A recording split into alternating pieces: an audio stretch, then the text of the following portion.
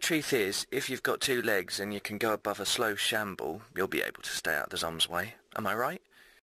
Oh, the tales I could tell you of the doors that I fell through. Such places I have seen. Welcome to the pub, welcome to my world. I'm SideQuest Publications, and this is my first impression of Zombies Run. Zombies Run is an odd sort of app that, given recent trends, could probably be referred to as exertainment. Always assuming there isn't already a word out there to describe it. It is a game, story, and fitness tracker all rolled into one. From the fitness tracker standpoint, the game and story are fairly simple to follow. The world is overrun by a plague of zombies, and the town of Able requires runners who can go out into the world and evade those zombies. You, as Runner 5, need to collect supplies, food, rescue survivors, basically anything Able needs in order to function and to protect its people. And hopefully, one day to go out and put an end to the plague of zombies, as well as any other missions you might need to take on. In terms of gameplay, there's the main storyline, played chapter by chapter. Then you will need to either be a pro member to download these all at once, or access new chapters, typically on a weekly basis if you're a free player, or by doing side quests to collect other supplies. And as a story, well, you're gonna have to play the game to see how the story goes. Non-runners out there, don't let the name fool you. You do not need to run to play this game. The truth is, if you've got two legs and you can go above a slow shamble, you'll be able to stay out the zomb's way. Am I right? Good to know. If I had to run to complete any missions, I'd have been zombified a long time ago. Someday maybe, but right now I just don't have the stamina, especially when many of these missions last for a mile or further.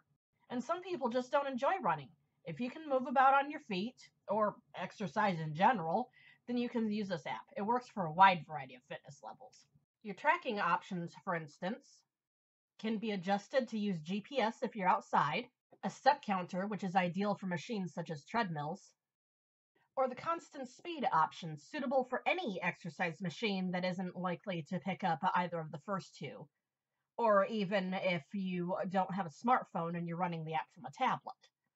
Likewise, if your stamina is such that you simply cannot manage any real bursts of speed, or if you're on a treadmill and find it a pain in the ass to change speed on the fly, you can also turn chases off. They'll still be mentioned within the narrative if the story calls for them, but they won't ever affect your gameplay. Although, for some of us, turning off the zombie chases risks taking us out of the story. Where's the urgency if there's no zombies to evade? But given that it was a choice between that or to limit the app to those of us who are fit enough to run, I'd call that an acceptable risk. Speaking of being dragged out of the story, there's also the matter of the soundtrack. As in, this app doesn't have one. It is entirely up to you, Runner 5, to decide what music to play between bits of the story. Even if you play a chapter long enough to access Able's own radio station, the music still comes from your choices and yours alone. Depending on your taste in music, this can result in some very story-appropriate songs, or a contrast that is nothing short of bizarre. Case in point... Now, it's time to save the world. Not necessarily a good zombie-themed song, but not bad for starting out on an important quest. On the other hand... They're following you, Runner 5. The swarm from the car park, they're following you now. Run!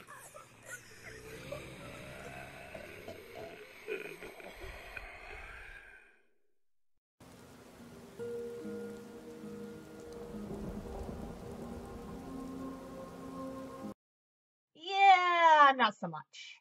But the point of the playlist is to give you something to listen to between bits of story, and to track, should you be moving at a varying pace, which songs correlate to your best speed. So ultimately, what you listen to is up to you. Finally, we have my one nitpick that is not up to Runner 5. There is, in fact, only one thing that takes me out of the story that I would like the app to change, and that's the way the very first part of the narration is set up. Follow my own path to see what I mean. Start moving now. Choose your own path. We won't ever ask you to change direction. We'll deal with the rest later. Right now, let's get going.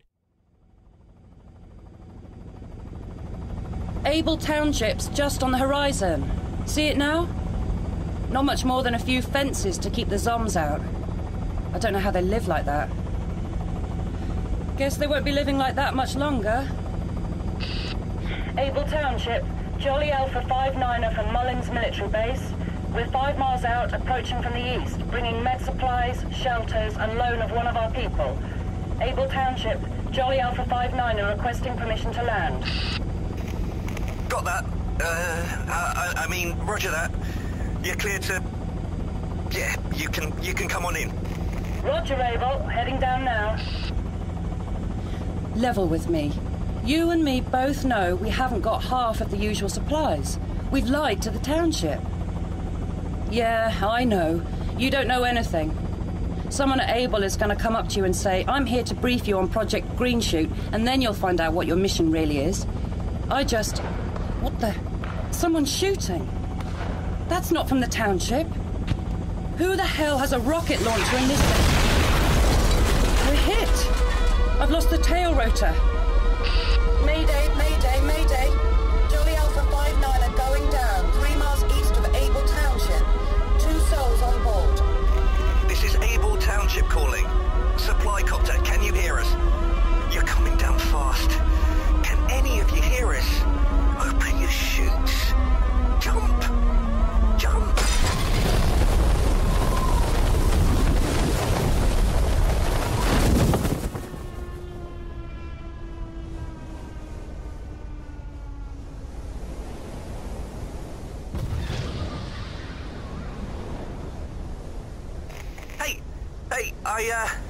This is Able Township calling, over. If there's anyone alive, if you've got your parachute open, this is Sam Yao from Able Township. Oh, I'm just a radio operator, man. I'm not supposed to handle this stuff. You've come down in a horde of zombies. They've heard the noise. They're coming. There are 30... No, 40. Oh, crap. Your only safe path is towards the tower. If there's anyone alive there, just run. Run! The actual distance varies according to my speed on a given outing and the weather conditions influencing that speed. But we're still talking about a significant gap between when the game first tells me to begin moving and when the story tells me to begin moving. While I could, if I so chose, ignore the game's initial instruction and wait until the story has me on my feet to start walking, the fact remains that this particular discrepancy exists on the app's end, not in how I choose to use it. All in all, the zombie element puts this app a little outside of my usual fare. But for an exercise app, it has been entertaining so far, and I look forward to learning more of the story as I go. And maybe, one day, being able to run as Runner 5 should. If you'd like to follow my progress with this and other such apps, then please toss a like or a subscription my way. But that's all the time I have for now. The pub is now closed, and I hope I'll see you again. Bye.